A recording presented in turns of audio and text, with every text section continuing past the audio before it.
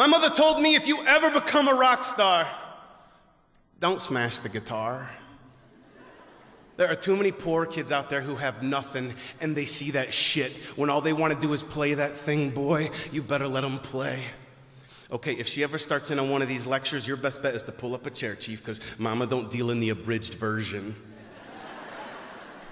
She worries about me so much some days, y'all. It's like watching windshield wipers on high speed during a light sprinkle, and I gotta tell her, Mom, you're making me nervous.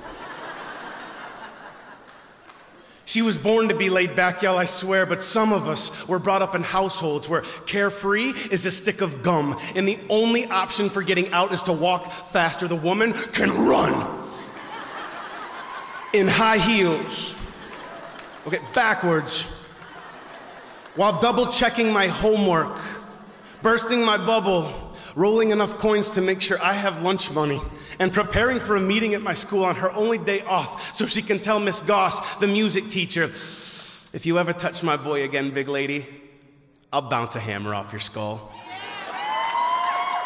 I remember her doing these things swiftly and with a smile in discounted thrift store business suits that she wore just bright and distinguished enough to cover up 30 years of highway scars trucking through her spine. Some accidents you don't need to see, rubbernecker. Keep moving, cause she made it. She's alive and she's famous. We can stretch Van Gogh paintings from Seattle, Washington to Binghamton, New York, and you still won't find the brilliant brushstrokes it takes to be a single mother, sacrificing the best part of her dreams to raise a baby boy who on most days she probably wants to strangle.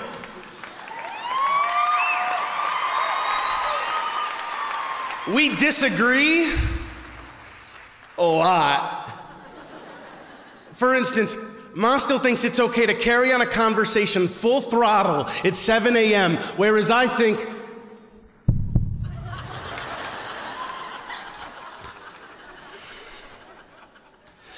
I'm sorry, I don't think it's 7 in the morning. But we both agree that love, y'all, love makes no mistakes.